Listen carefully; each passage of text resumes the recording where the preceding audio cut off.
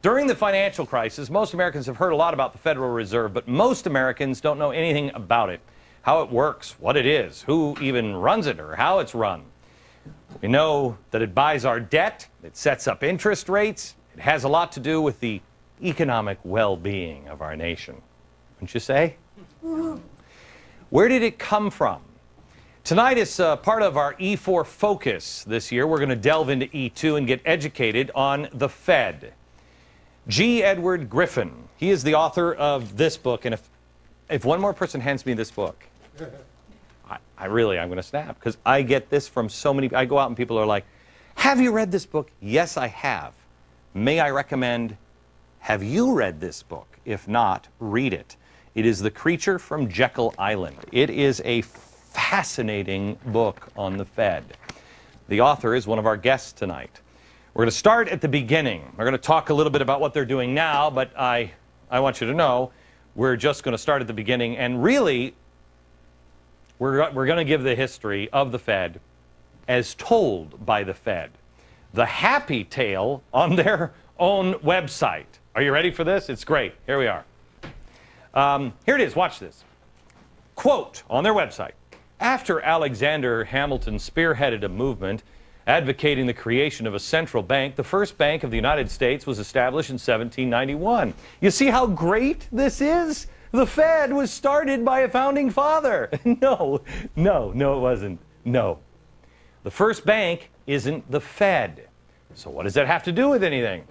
Well, nothing. But they just wanted to throw a founding father's name in there. The bank's charter ran for about 20 years, and because it took about 20 years before Americans realized, hey, that Bank of America thing, that's not working out. They've got way too much power and influence, just like all the other founders said. A proposal to renew it failed. Now back to the happy story from the Fed's website. Quote, the situation deteriorated to such an extent that in 1860, a bill to charter a second bank of the United States was introduced in Congress. The second bank was very much like the first, except bigger, about 3.5 times bigger. It's always that way, isn't it? Anyway, the charter also lasted about 20 years before people went, what are we doing? Americans realized that it wielded too much power and influence, and the proposal to renew it also failed. Then, according to the Fed's website, they got rid of that nasty charter thing in the will of the people. Quote, in 1907, a severe financial panic jolted Wall Street and forced several banks into failure. Many Americans thought their banking structure was sadly out of date and needed major reform. The first draft of the Federal Reserve Act was called the Aldrich Bill because, well, the guy who wrote it was named Aldrich, and it failed. President Taft refused to support it, and you remember he was so fat they had to have a special bathtub for him. Then it underwent some surgery and a readmission as the Glass-Owen Bill. And, of course, it got a signature from progressive Woodrow Wilson in 1913. Well, that's the Fed's story. Bill was introduced in 1907, and in 1913, it finally came to be. Isn't everything great in sunshine and lollipop world?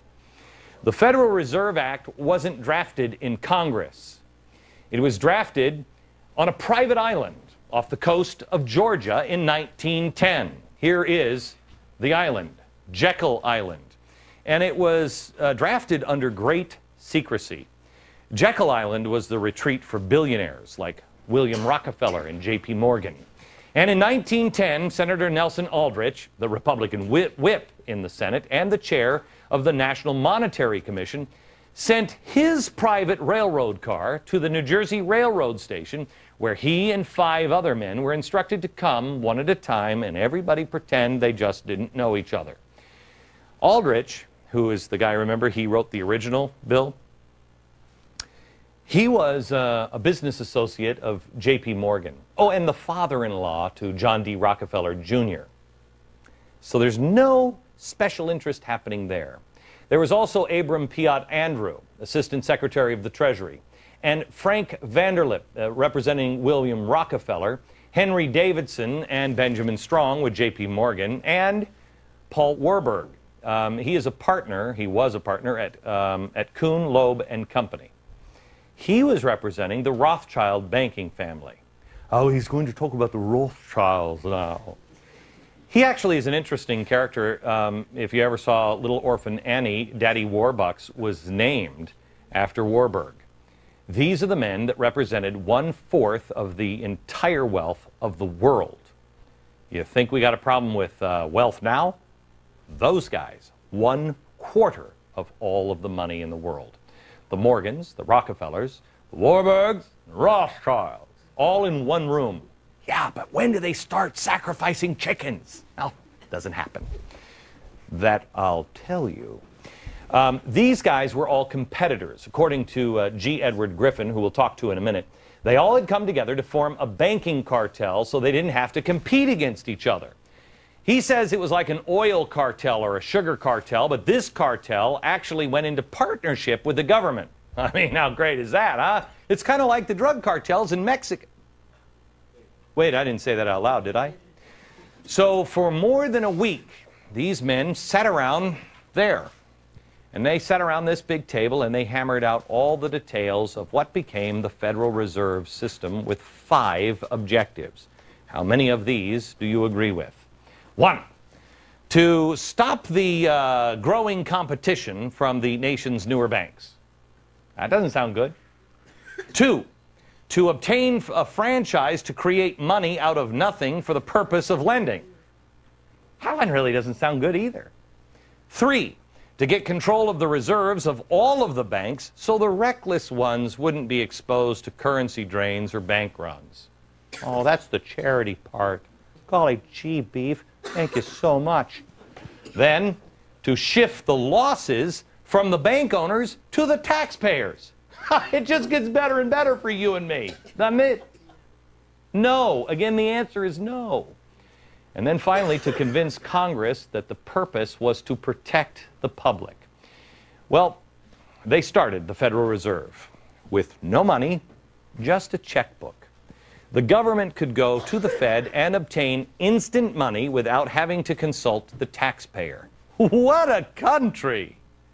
Money created out of nothing and then given to the government. It's loaned by the banks to you and me, and then we pay interest on it, and it goes to them. Interest on nothing. Again, the Fed is nothing more than a cartel like OPEC, except it's a money cartel. And this cartel that brought the federal government into a partnership where you and I have to answer to it. And it's only to enforce the rules of the cartel, you know, to bring those into agreement with the federal laws to protect you. It operates under the protection of the federal government, and the government has virtually given a monopoly to create the nation's money supply. There are no elected officials. There are virtually no accountability to anyone. The president doesn't get to say, I'm going to name Glenn Beck as the head of the Fed, which, oh, please. Sarah, when you're in, I'm available. Oh, did I say that one out loud too? Can't do that. The Fed gives the president a list to choose from. Really? Well, thank you, Chairman Mao. The Fed is privately owned, but by whom? Good question. No one knows. We can't open their books, and we don't know who owns them. Really? Now, here's an interesting spin from the Federal Reserve Board website. Although they're set up like private corporations and member banks hold their stock, the Federal Reserve banks owe their existence to an act of Congress and have a mandate to serve the public. Oh, therefore, they're not really private companies, but rather owned by the citizens of the United States. Well, that's fantastic. Let's all go to the bank and make a withdrawal. Or how about we lower the interest rates at the bank we own? Yeah. The next question and the answer on the site is, are Federal Reserve Bank employees considered government employees? Answer, no. Employees of the Federal Reserve Banks are not government employees. They're paid as part of their expenses of their employing reserve bank. Oh, so it's like charity. That's interesting. So it's not really private and it's not really public. It's just this mysterious magic money dispenser that buys all our own debt, sets our interest rates, sets our economic policy, loans billions of dollars to other countries, helps us borrow billions of dollars from other countries, and then prints money just out of the thin air. And there's no drive-through window, but everything else sounds magical, doesn't it? Yes. I have news for you. There's a lot of people, when you start talking about the Federal Reserve, they start going into, and then the Bilderbergs, along with Colonel Sanders, got together, and they start going down crazy roads. There is no reason to do it. It's crazy enough. Let's talk about just the facts, shall we? Let me introduce you to a couple of our guests, because I think we have some interesting times ahead, and I have a feeling the audience is waiting to pounce. Edward Griffin is the author of The Creature from Jekyll Island, and Mike Calabria is the Director of Financial Regulation at the Cato Institute. How are you, sir? I'm doing well, thank you, Glenn. Did I get it right as far as you're concerned? Mark, but... oh, did I say? What did I say? I think you said Michael. But oh, I'm sorry. Okay. Mark. My brother will be talking. Okay, good. So, Mark, did I get it right? Yes, you did. Okay. Let me go to... Now, I want to make sure I get G. G, do I call you G or do I call you Edward? Or G-Ed? Edward will work just fine. Okay. How about G-Money? Edward, did I get the story right, and what did I miss? You got the story very, very right. A lot of very interesting details. Of course, we don't have time for it in a program like this, but the essence of it, you got exactly right. Okay. What did I miss that is important? In fact, let me go here. Let me go here. I'm going to show you this timeline, and this timeline shows all of the crashes, not the panics, but the crashes in the United States. A crash in '35, one in 1880. Then it kind of picks up. 1880, 1896, 1900, 1903, 1907, then nothing till 1929, then 37, 38, 46, 62, 87. There seems to be this clump of crashes here. Is there anything nefarious about those crashes, or is this just bad policy and everything else? Well, there are two things. First of all, you asked if there was anything that was left out. As I said, the important items were there, but there's one thing you might want to explain to the audience, and the reason for the secrecy that you mentioned. Why were they concealing their identities? Why did they deny that they went to this meeting? And the answer is because if the American people had known that this bill, which was supposed to protect the American people from the big bad bankers, was actually written by those same bankers, well, then the scam would have been out in the open. And that's why they had to keep the whole thing secret until many years after the meeting took place. Hey, okay, so Edward, hang on just a second. We just did a story this week where the unions and all of these people are saying the big bag banks are getting all of our money. And I thought to myself, well, wait a minute, the unions are the ones that racked up all this debt. Then the government takes the money from the taxpayers and then has given it to the banks. The banks are the ones that are, through the central banks, causing all this problem. Mark, can you help me on this? I mean, it's... Well, very much so. I mean, what we've seen is the central bank pushing all this money into the system. The Federal Reserve very much played a key role in creating the housing bubble to begin with. I mean, you might remember after the dot-com bubble burst, right, after 9/11, we cut rates, the Fed cut rates, Greenspan took them to historic lows, the mortgage market, the housing market took off, and eventually that bubble was going to burst, and it burst in 2006 when the Fed started raising rates. So they played a very big role in this, and they're trying to create bubbles today. If you look at what the quantitative easing is doing, you look at the interest rates we're seeing now. Would you agree with me? It's the last one. It's the last bubble. I think I dubbed this, maybe in 2005, I think I said, housing bubble, and then we're going to have the last one, the money bubble. Yes. It is the last one, too. Well, let's hope it's the last one. I suspect that after this bubble burst, the Fed's going to look for a way to try to create another bubble to try to make us forget about the last bubble. And that's really the way they were doing it. And there's a very conscious attitude in 2003, 2004 to say, okay, we're coming off this recession because of the dot-com bubble. What do we do to make people feel wealthier? What do we do to get people to go out and spend? And what they decided to do was, let's gin up the housing market. Everybody will feel like they have a lot of money. Right. A lot of people to work. And so what are they trying to do now? Let's gin up the stock market. So it really is creating one bubble to try to offset the effect of the last bubble. So, Edward, let me go back to you. We see the way they're working the bubbles now, but let me go back into the past. We see this clump of crashes here. And I know, correct me if I'm wrong, I think it's like a panic in the 1890s, either 1892 or 1896, where I believe it was J.P. Morgan that loaned money to the United States. He came in and personally bailed out and said, I'll lend you money. Then another one happened in like '03, and he said, you know, I can't do this anymore. You guys are on your own, but I'll get my friends together and bail you guys out one more time, and they did. And that's what kind of led to this, correct? Well, that's exactly the historic origin of it, but I think underlying this, we have to recognize the principle of the Ponzi scheme. The system really is a Ponzi scheme as we're living through it right now. It works as long as the money supply continues to expand and expand and expand, like any Ponzi scheme. You pay off the first investors so that they're very happy. They bring in the new investors. As long as it expands, it works. But when it finally stops, the whole thing comes to an end. That's why they have to keep expanding the money supply. Well, when you create money out of nothing, you also face the fact that money goes back into nothing. So this kind of a system makes the expansion and contraction inevitable. The booms and the busts are inevitable. If the money were backed by something solid, like gold or silver, that you just couldn't create out of thin air, well, then there wouldn't be these contractions or expansions. It would be a nice, even playing field. Most people think that our money is kind of backed by something in Fort Knox. And I have talked to several congressmen who have asked to go see the gold in Fort Knox, and they can't go see the gold in Fort Knox. It is, I mean...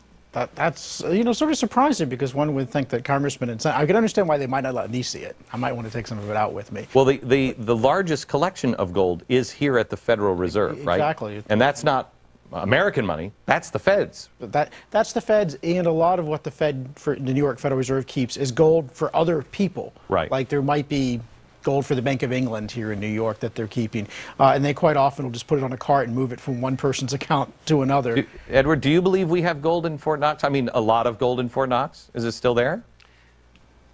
I think it's very naive to think that we have any gold there for the reason you said. If they had it, they would show it. It's as simple as that. Okay, they don't have any gold there. Back in just a second. I want to introduce you to our guest, G. Edward Griffin. He is the author of The Creature from Jekyll Island, which is a book you must read. And then Mark Calabria. He is the Director of Financial Regulation Studies at the Cato Institute. Let me go to Edward here for this question. Whenever you go and talk about the Fed, it immediately goes into crazy town talk.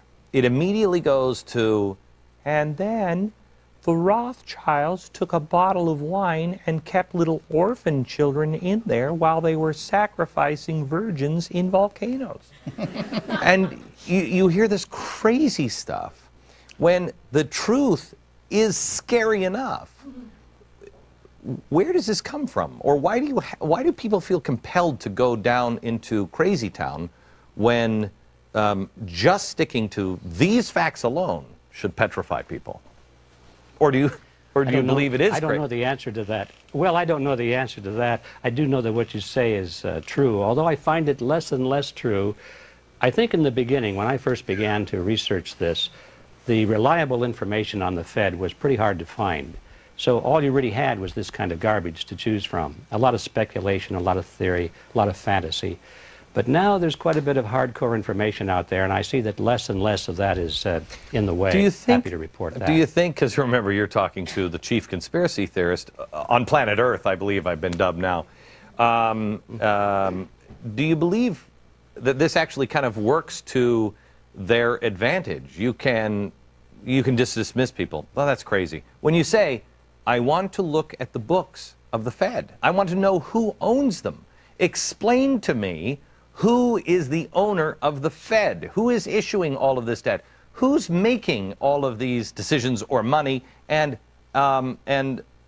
show me your books. They immediately can say, oh, really? Yeah, you don't know who owns this, right? Woohoo. You're like, well, no, that one's a fact. Don't you think it works to their advantage? Either of you have thought of that? I think it very much does. What they're trying to give you the perception is, I mean, it's monetary policy. I mean, we need to have a bunch of PhDs around the table because this is just too complicated for you to understand. Don't worry yourself. Trust us. You know, we'll get it right. We are, you know, we've got the public interest at heart. How frightened were you when you heard Greenspan in an interview say, there's stuff, these CDOs and everything else that I don't even understand? And I'm like, what? Well, that's one of the reasons for the secrecy. They are, I think, scared to death that we will figure out that they don't know what they're doing. And the whole show will be up. We will figure out that they don't know how to run an economy, they don't know how to run monetary policy. Well, I don't think all that's a secret. No, it's not. No, they haven't figured out that. They still think they've got us snowed. Edward, when you look at the Fed, any idea who's getting rich? Do they walk away at the end with piles of money? If we all lose, are they still, they're fine? Who's walking away with this? I don't see it that way. I think these people already have about as much money as they could possibly spend. They started off with so much wealth that another mansion, another jet, another yacht doesn't make that much difference. I think what these people are doing, Glenn, is they're taking the leverage of this power, this financial power, and they're converting that into political power. Their vision now is much bigger than just making money. Their vision is really in terms of controlling nations and in controlling society and in controlling the world. We've all heard that famous phrase, the New World Order. They use this phrase over and over again. It's their phrase, and they're really serious about it. They're taking the money and they're buying up political leaders, they're buying up media outlets, they're buying up large organizations, influencing labor unions and so forth. Show me how give me an example of where they're buying up media organizations or labor unions. Well, all right, here's how it works. You know, the human being is a herd animal.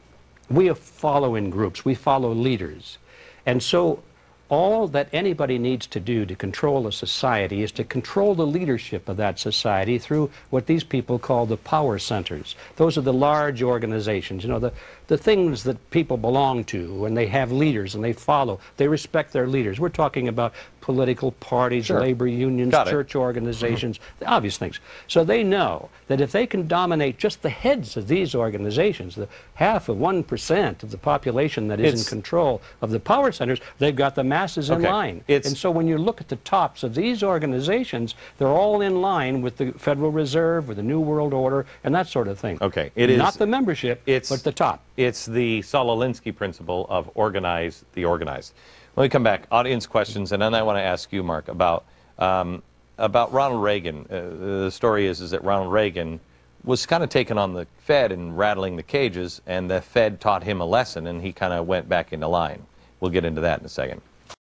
Edward is the author of A Creature from Jekyll Island. If you haven't read this book, you should. Are you surprised, Edward, on how many people are reading this book now? It's got to, I mean, how long ago did you write this? How long ago? Well, it was published in 1994 was the first year. And I'm totally surprised because it's a big, thick book, as you know. I thought it would be good for a doorstop. But amazingly, people really have taken an interest in it. Yeah, it's got to be flying off the shelves because, I mean this sincerely. I probably have 100 copies of this myself because people come up to me all the time and say, you got to read this book. And I'm like, no, I haven't. And they're like, no, you got to read this book. I'm like, no, I haven't. And so I just take it, it's an amazing read that, you know, most people have never taken this journey down. I want to go to Ronald Reagan here for a second with you, Mark, and ask you, because I've always heard that Ronald Reagan, you know, after the 1970s and Jimmy Carter, which was kind of a mild version of what I think we're in now. Wow, that's scary, isn't it? He came in and he wanted to change some things, and the Fed, the story is that the Fed taught him a lesson. True? There was a lot of pushback on the regulatory side, and that's the reason, if you remember, that Reagan reappointed Volcker one time, but he did not reappoint him the second time, and because at that point they were not getting along all that well, and there were pretty big differences in policy, and this is despite Reagan was very supportive of Volcker's efforts to bring inflation down. Most of the disagreements were really on the regulatory side. Reagan, in his Treasury Department, wanted to redo banking regulation in a way that Volcker did not agree with, as well as you may or may not know that the regional presidents have to be approved by the Federal Reserve here in Washington. And so there were a number of people that Reagan wanted to get appointed to regional Federal Reserve banks, and these were hard money people, these were people who were inflation fighters, and Volcker vetoed them. So he kept pushing Reagan's people out of the Federal Reserve system. Okay. Edward, if people had to know one story of the Federal Reserve that would turn their hair the color of mine, what would it be? That would be what I call the Mandrake mechanism. That's the process by which money is created out of nothing and put into the economy and withdrawn from the economy. If that doesn't cause your hair to turn white, I don't know what it is. When they said when they said on Capitol Hill, when Bernanke said, "We will not monetize our debt," I got on the air that night and said, he's already lying, but he will monetize. That's all they know how to do. Pardon me? That's all they know how to do. Right, and then monetize the debt, but they're still claiming, I don't know if they are now, but they were a few months back, that they are still claiming? They're still saying we're not going to monetize. Yeah, but they are. But they get away with saying we're not printing money, we're just digitizing it. Yeah, I mean, well, you might remember there was that big interview with Bernanke, and he said there right out, well, you know, we're not creating new money. I mean, you know, they physically weren't printing money, but of course, if I took something, a bank account, and just here we on the computer and put my money in your account, you'd feel like you have more money. So they were creating money electronically. So he very narrowly said, well, we're not printing more money. I mean, it was absolutely disingenuous. I mean, of course they were creating more money, even if they weren't creating more money. Do you believe that we are headed for I think real tough time? I think we were headed for a real tough time, and I think we could potentially, you mentioned, you know, a bad version of Carter. We have the potential to be back in a 70s sort of situation. Remember, the word stagflation went away for a while, but we might be looking at a situation again where you're having high inflation and high unemployment. How many people here would be like the manna from heaven if we only hit the 1970s? Would be like, oh wow, it's only as bad as Jimmy Carter years. That's fantastic. Edward, your opinion on can we get rid of the Fed? Is it possible? It's technically possible because the Federal Reserve was created by an act of Congress and it can be abolished by an act of Congress. But what must happen before Congress has the backbone to do that? There has to be a complete change in Washington because by and large the people that are in office today are very much beholden to this creature, and they're not going to do it. So we have a political agenda here. If you have people who, like you say, can control through monetary policy, you'll never get those people. You'll never make that change because they would control too much of the money. I mean, they could make the pain enormous. Am I wrong on that? No, you're quite right. In fact, we have the precedent for that during the fight between President Jackson and the Second Bank of the United States.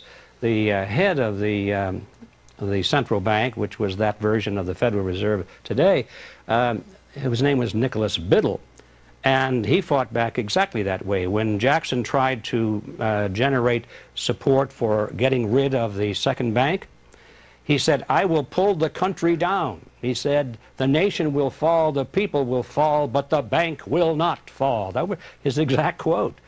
And he practically succeeded in doing that. So you can be sure, in a contest of this kind, where we're challenging the Federal Reserve power, there's no question in my mind that they will pull out all the stops and try and ruin the economy and then blame it on the fact that we were challenging the Federal Reserve. Let me ask this one question from you, Mark, and then we have to take a break, and that is, how connected are the central banks?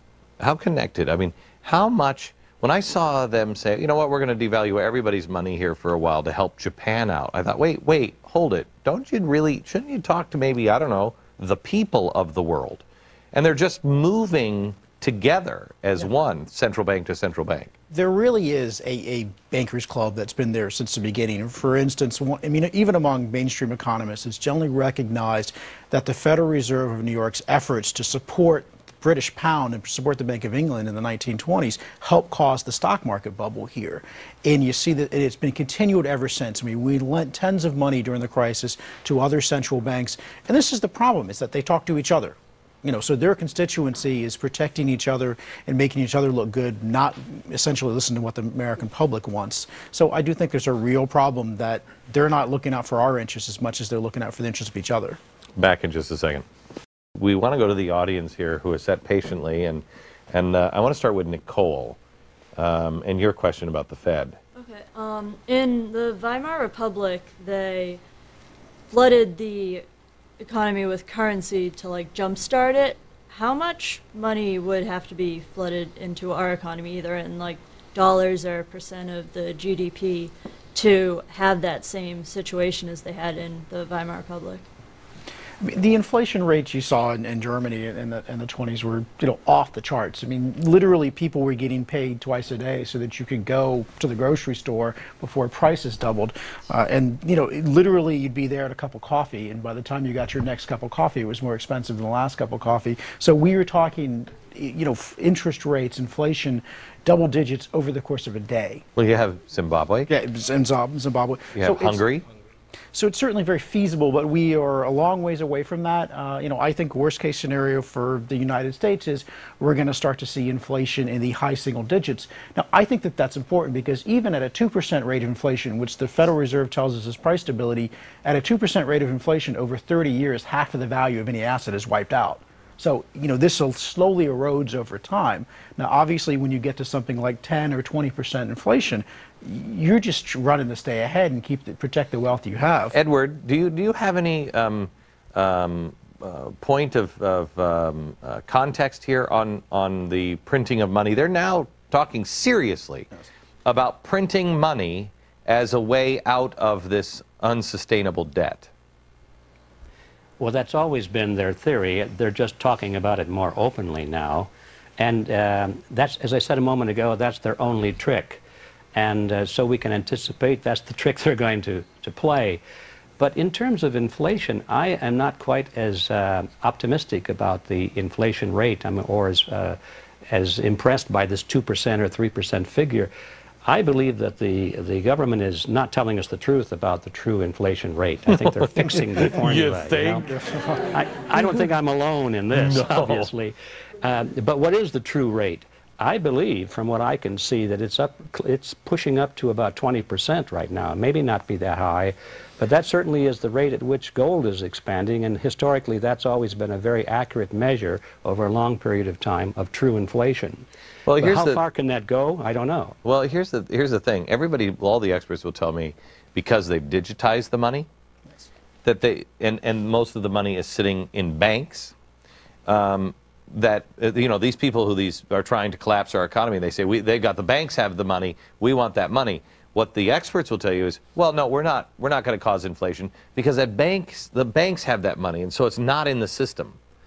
It only is a problem when it's pushed out into the system. Well, the problem is not just inflation, but if you want to pull all that money back, you have to pull it back by higher interest rates. Yes. So how high do the interest rates have to be? Let's not talk about inflation. Let's talk about, I'm going in to get a loan. How high do the interest rates have to be to pull and suck all of that money back in to the Federal Reserve? Well, you remember, I mean, during the early 80s, I mean, the prime rate got over like 21%. Right. And so one should start with, we are going to see higher interest rates either because of inflation and or the Fed having to raise rates to fight inflation. So I will tell you that I talked to Art Laffer, this is 2 years ago, and I said, Art, how high do they have to be? And he said, Glenn, I'm not going to give you a number. He said, substantially higher than what we saw in the 1970s and 80s. My question to him was, how do you not stop the heart of the economy if you've got, let's just say, 25% interest rate? But nobody has an answer on that one. So how would you stop? How would you? You throw the economy into a recession. That's what happened in the early 80s. We had a very deep, fortunately it was a relatively short recession, but it was a very deep and painful recession we had in the early 80s, and that was with the federal funds rate of just around 21%. It only works if you have a free market system and people who are willing to experience the pain and know how to go out and start business. Back in just a second. How old are you, Morgan? I'm 23. You're 23. You just asked the question in the break. I don't have anything. Right. What do I do, right? What do you do when it all comes crashing down if you don't have anything because you're just starting out? I mean, I think you do need to be concerned. I mean, fortunately, for good or bad, you're not in as bad shape as people who are savers. I mean, the people who are really getting hit the worst by this are people who've been saving all their lives, who are near retirement. You hopefully have enough time to plan against this. You need to put yourself, I mean, the most immediate thing you can do is build your own human capital, because labor will always be worth something and brains will always be worth something. And hopefully they can't inflate that away. But any physical wealth is going to be something that you got to find a way to protect yourself and hedge it. And you can look at a variety of commodities, whether it's silver or gold, or whether it's even the food stuff, or even it's land, because all of those things tend to hold their value in inflation. And then buckle up. Yes. And then buckle up. Who was it? Was it Alex or Steve? Yeah, Steve. That there really is gold that backs the ETFs. That's it. That's the electronic transfer, right? Of gold. That's the gold. That's paper gold. Yes.